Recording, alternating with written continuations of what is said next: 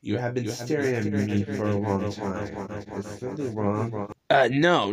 I'm just, for being some sort of demonic hedgehog, I didn't really expect you to look like, Like what? A sissy No, fanboy? no, that's not what I was gonna say at all. That's not. It's just the Sonic that where I'm from is considerably different from what you look like. What does the Sonic from this world look like? Well, he's a bit shorter, less thin, and I don't think he has colored hands under his gloves like you do.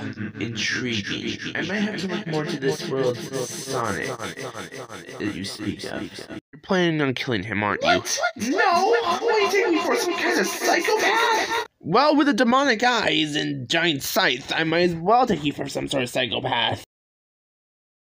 You psychopath. Okay, who in your life hurt you to make you act like this? Oh, I don't know, maybe a witch that pulled out my eye so I had to replace it with one of her own eyes.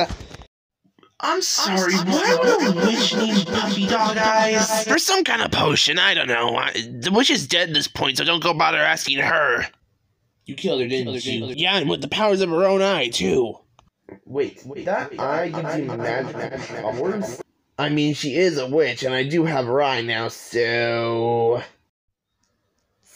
Still, how would that even make any sense? I don't have a damn clue how this thing works. Like, you think I know every single magic logistic of this world? Hell, I'm barely a magic doctor of magic myself, and I've had this eye for, like, what, a couple years now? Sheesh, you didn't learn not to ask questions when you live in a city like this. But wait, do you even live in this city? I don't remember you moving in magically and just deciding to start talking to people whenever you want. Like, go back to your own world. You know,